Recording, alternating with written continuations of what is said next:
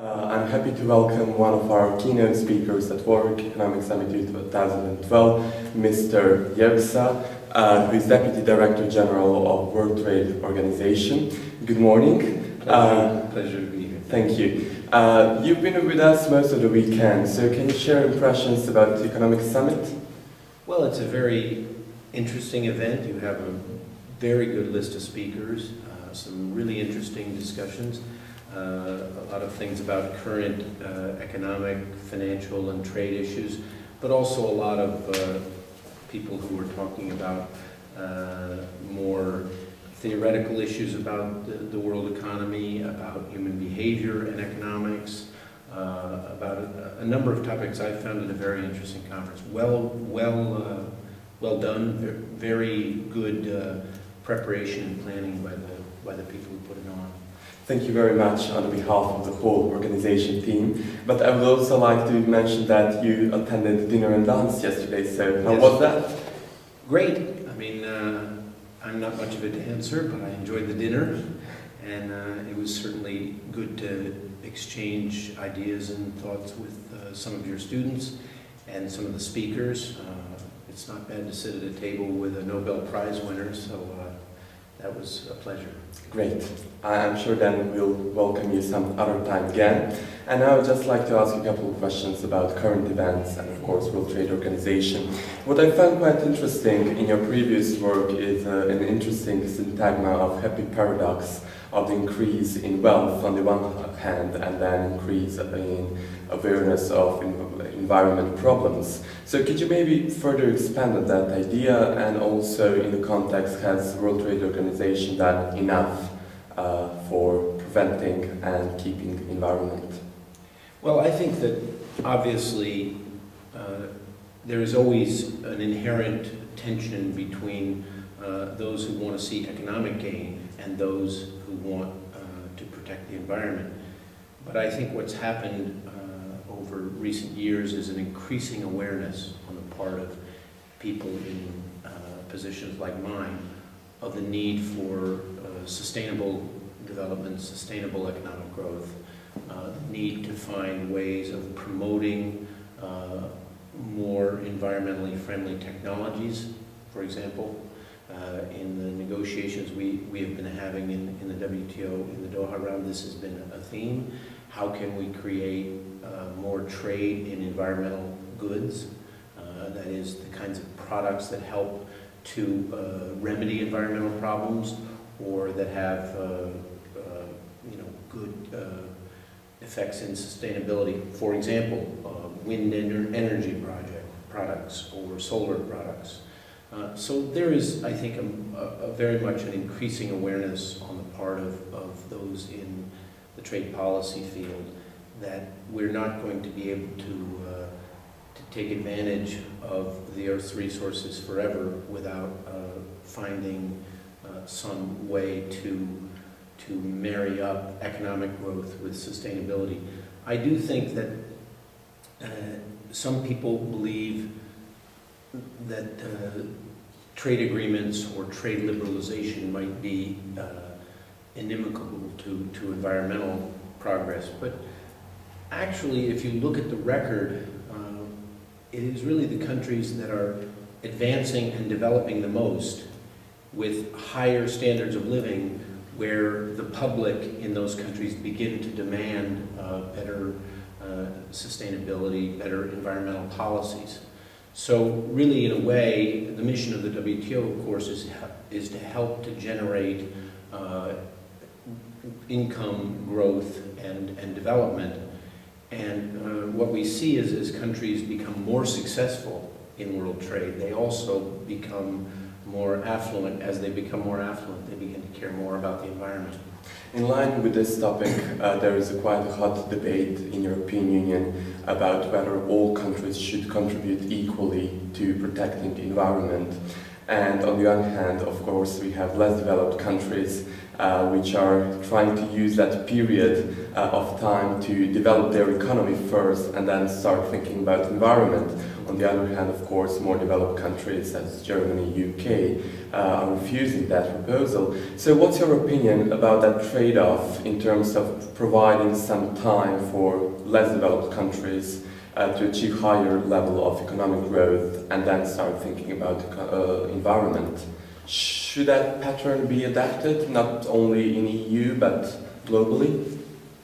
It's not a central focus in WTO agreements, that is the ability of developing countries to engage in more or less environmentally friendly practices. That's not necessarily our focus. I think our focus is to recognize that developing countries do not have the same capacity as richer countries to liberalize their markets against foreign competitors, and therefore, for example, in areas like import tariffs or subsidies, they may have more leniency from the WTO rules.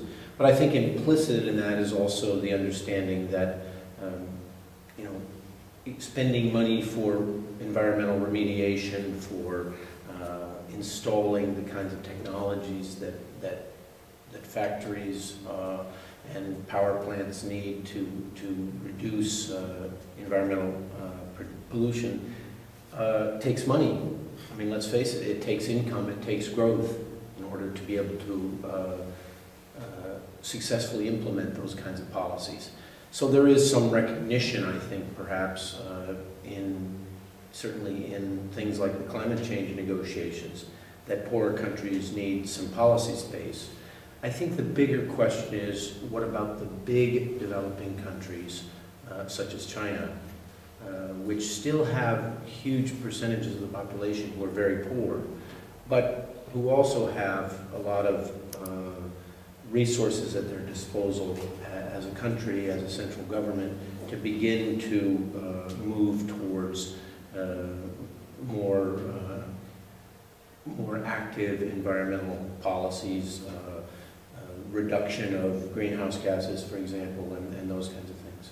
I have to ask you one slightly controversial question. Yeah. I hope you won't mind. No, there is an increasing criticism of World Trade Organization as an institution, and for example, Michael Moore, so filmmaker, not previous president of the World Trade Organization, has recently claimed in one of his interviews that World Trade Organization is just, as he said, is exploiting poor people in terms of labor force to preserve American status quo.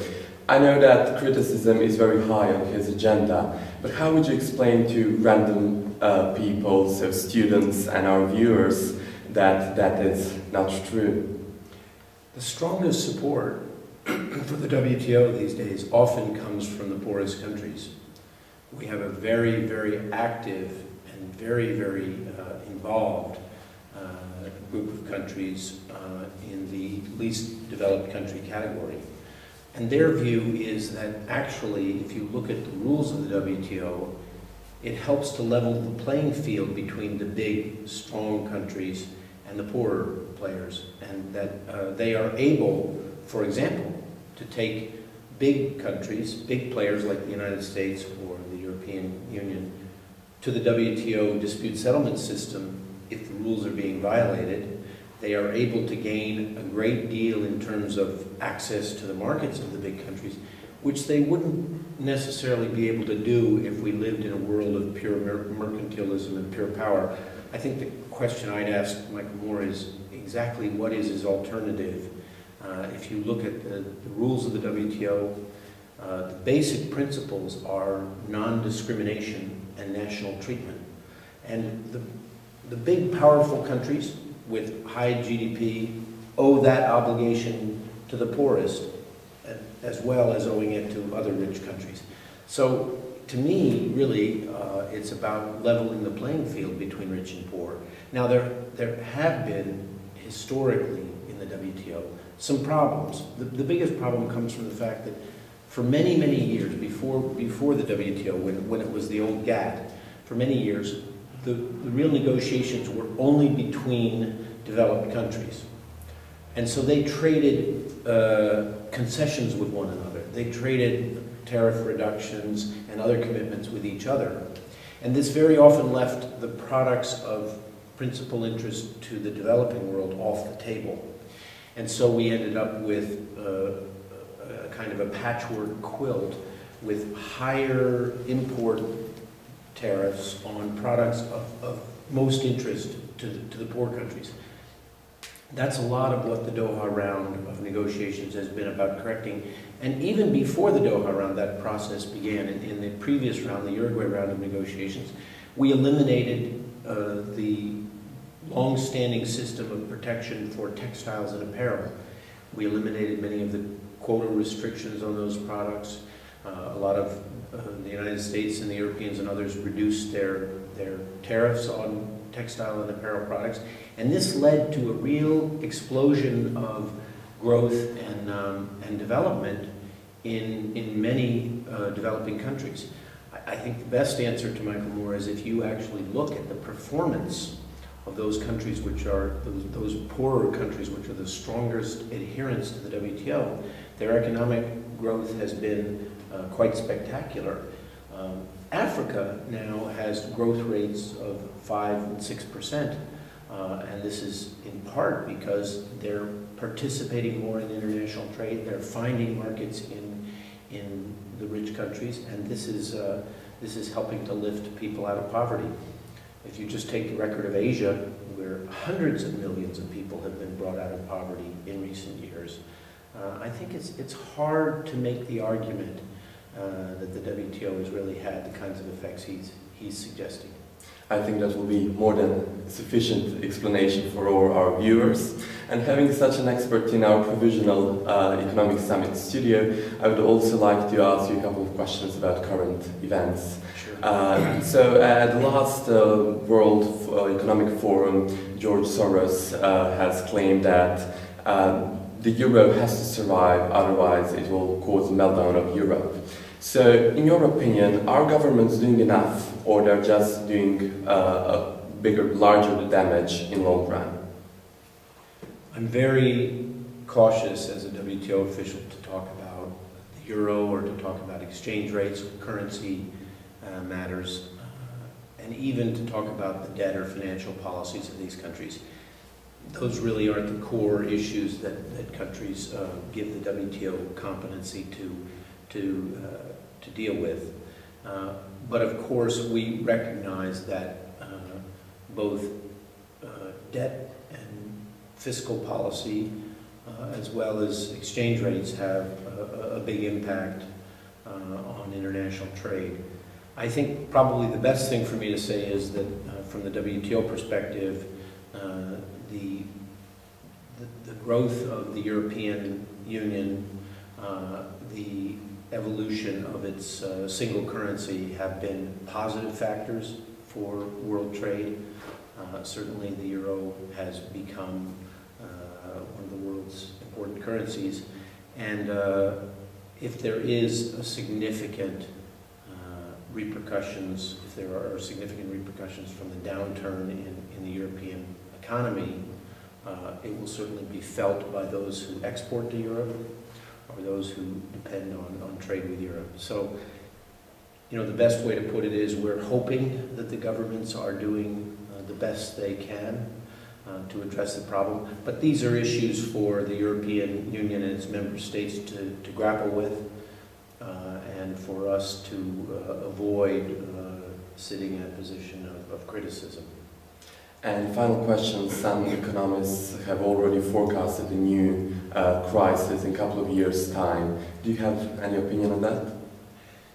I tend to be much more optimistic. I think obviously this was a very scary period from 2008 until today. We've had a lot of uncertainty. The financial crisis followed by the debt crisis certainly in the developed world have been things to cause great concern.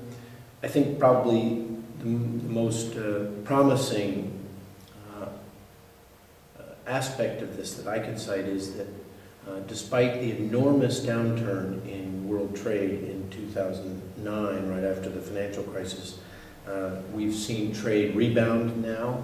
We're seeing fairly stable growth in world trade.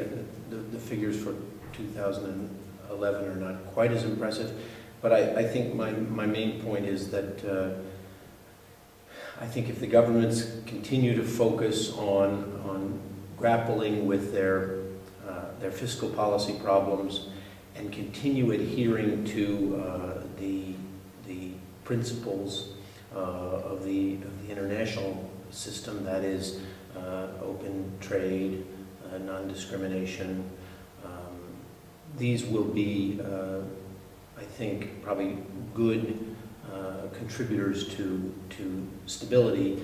And I think ultimately we're going to come out of this crisis. And whether it takes another few years to really see ourselves back on the kind of pattern of growth we had before the crisis, I'm still quite optimistic that that's what our future looks like. Thank you very much for your optimism, and it was a real pleasure talking to you and listening to you at Warwick Economics Summit. Thank you. Thank you very much. Bye.